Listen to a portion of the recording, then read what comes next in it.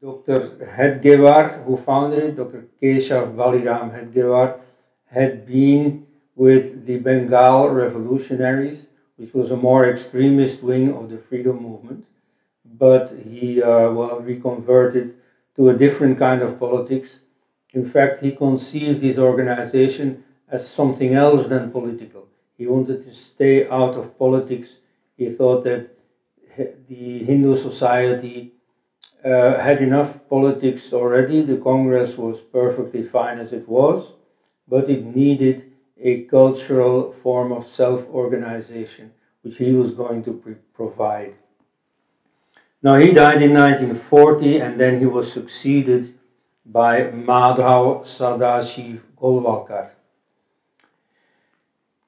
In 1938, he wrote a small booklet called We Are Nationhood Defined.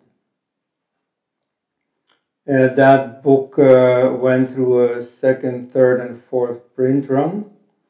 In the second print run, there was a revision, that is to say, it was a second edition, where the foreword by M.S. Ane was suppressed, and where some rather extreme expressions in the book were remedied, were corrected.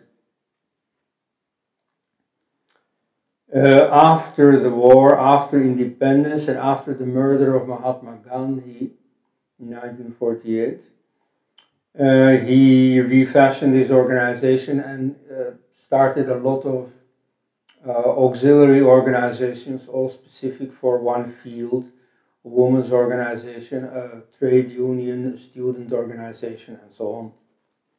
And even a political party.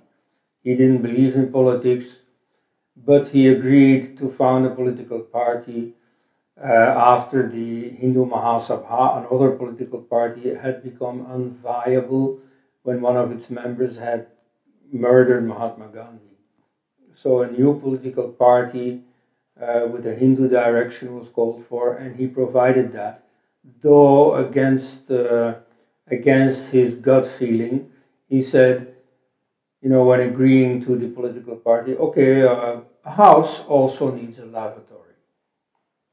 So this political party was founded. It was the Jan Sangh, which in 1980 was reconstituted as the Bharatiya Janata Party, which is presently, at the time of my speaking in 2018, the governing party in Delhi.